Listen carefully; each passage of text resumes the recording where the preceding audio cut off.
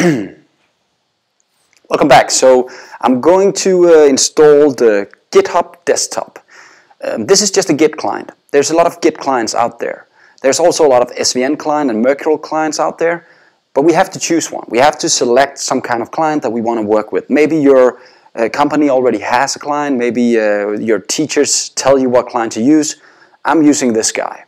Now the GitHub desktop, as the name says, it's built against GitHub. So we're going to use GitHub as our cloud service later on.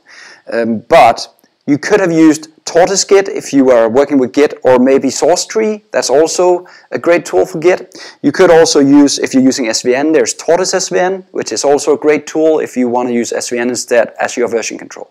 Again, this video will be about Git. That's why I'm choosing this one.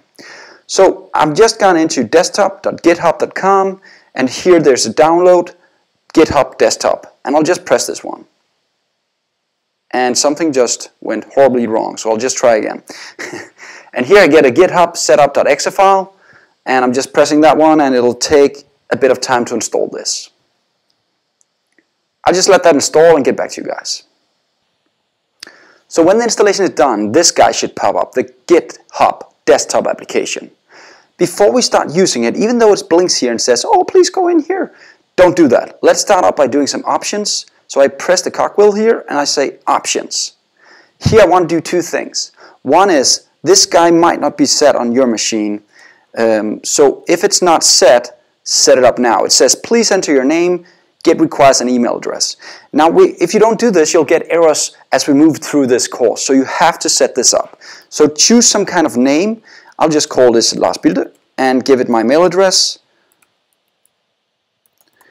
It's going to use this as whenever I'm going to save or change a folder, it knows who made the change. So that's the value of it. It's going to tell it that Lars made this change to the folder, or Chuck Norris made this change to the folder. Yeah, I'm friend with Chuck.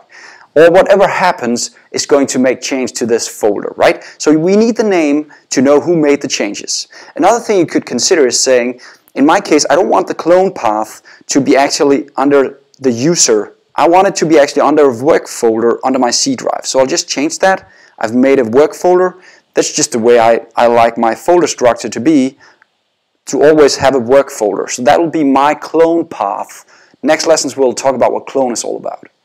And then you can choose some different other information here if you want to. When you're done, if you want the light or dark theme, etc. When you're done, you'll just say save, and we're ready to make our first repository. So we'll do that in the next video. But first, I want to show you another thing you got. You got the GitHub client, but you also actually got another GitHub guy called the Git shell. Every time I'm going to do something inside the desktop client, I'll also go and show you guys how you can do it inside the shell, if you're more of a terminal guy than a UI guy. So that's up to you, but I want to show you both. So don't worry, there'll be a video for both scenarios. So let's end it here and see you in the next lesson where we'll start doing our first clone of an actual repository in the cloud. See you next time.